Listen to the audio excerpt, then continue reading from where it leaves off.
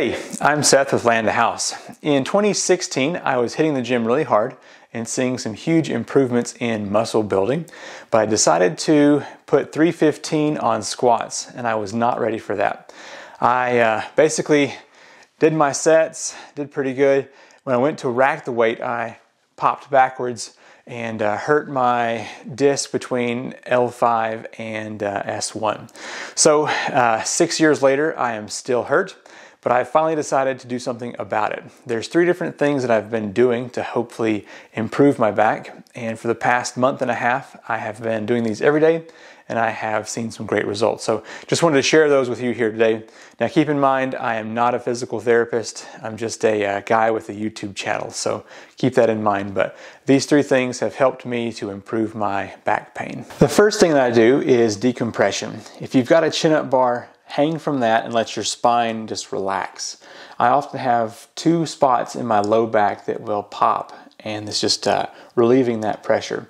So if you don't have a chin-up bar, I don't here at the house, I use the corner of my kitchen here to push up on, and that will relieve my back pressure. So let me do that real quick. I'll put my mic on my back so you can probably hear it pop a couple of times. Dang. Take my hands on both sides of this gap and I just push up, letting my low back relax and pop. Do that for a second or 2, let loose, and then do it a couple more times just to make sure that I've let my back relax. That first step I've been doing for about 6 years, and it's good for the momentary relief, but doesn't seem to be helping with the long-term healing. And so the next 2 steps I've been doing for about 2 months, and it has really improved my pain. So this next one is critical. I believe that I have been compensating for my low back pain by flattening my back, but this is returning that arch to the low back and getting rid of that flat back. So I lay flat on my stomach, put my hands up under me here, and then I just push up. And I let my glutes relax, and I just squeeze that low back, and then I relax for a second, and then do that several times. I find that it takes me about 15 seconds to actually relax my low back. So this right here is helping out more than anything else I've done by just bringing back that arch in the low back. Decompressing the spine has been helping with the momentary relief, just pushing up on something. I've also noticed that if I can twist in certain directions, it will relieve that pain as well. So the second thing that I've been doing is arching the back, and that has been helping the most to improve my back. And the third thing is a company called Tomp sent me a massager, and I have been using this thing first thing in the morning to get the low back and loosen things up, and then right before I go to bed as well. And it has helped out so much with decompression and the arching of the back because my muscles are already loose. So for the sake of this company, let's go ahead and go over the stuff that comes in this package. I'm probably going to get one of these for a family member of mine that's also having some muscle problems. So I've enjoyed it, and it has worked out really well. This massager has multiple different attachments. This one I use some. It kind of goes well around the spine, but doubles your surface area for the amount of massaging you can do. This one right here is really good for sore muscles. I played 3 hours of volleyball the other day, and this was really helpful on my legs. So this is the one I use the most. It really pinpoints the pain. And then this one right here that's already on it is just kind of a flatter one, similar to that, but I don't use it as much. It also comes with a USB-C charging cable. So one charge will last about a week if you do 5 to 10 minutes of massaging a day.